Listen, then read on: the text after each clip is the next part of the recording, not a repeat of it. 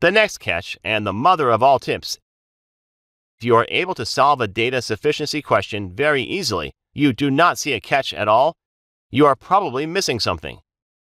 Let me explain this through an example. This is the question, and these are the two statements. Now, most students would think that statement 1 is not sufficient. The question is asking highest common factor of 4 integers, a, b, c, and d. And at the first look, one thinks that c and d are not here in statement 1. So how can this be sufficient? There is no a or d here in statement 2, and even on combining, d is missing. Therefore, many students, in fact, most of the students, would mark option E as the answer choice. But if E were the answer, that would be very, very straightforward. There is no catch if E were the answer. So if you are getting to an answer without finding any catch, look deeper. You are definitely missing something. And see what you are missing on this one here. If A is 27 and B is 49, A and B have nothing in common. Highest common factor of A and B is 1.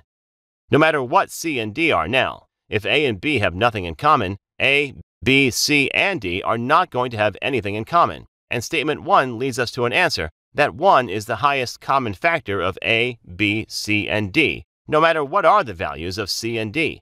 So statement 1 is sufficient. Look at statement 2 now. Same thing, B and C have nothing in common. So no matter what A and D are, the highest common factor is going to be 1 only. And therefore statement 2 is also sufficient. So no, the answer is not option E. The answer is option D. A very, very important tip, this one. If you are able to solve a question very easily, look again, look deeper. This was the concept, friends. GMAT shots are deliberately kept brief.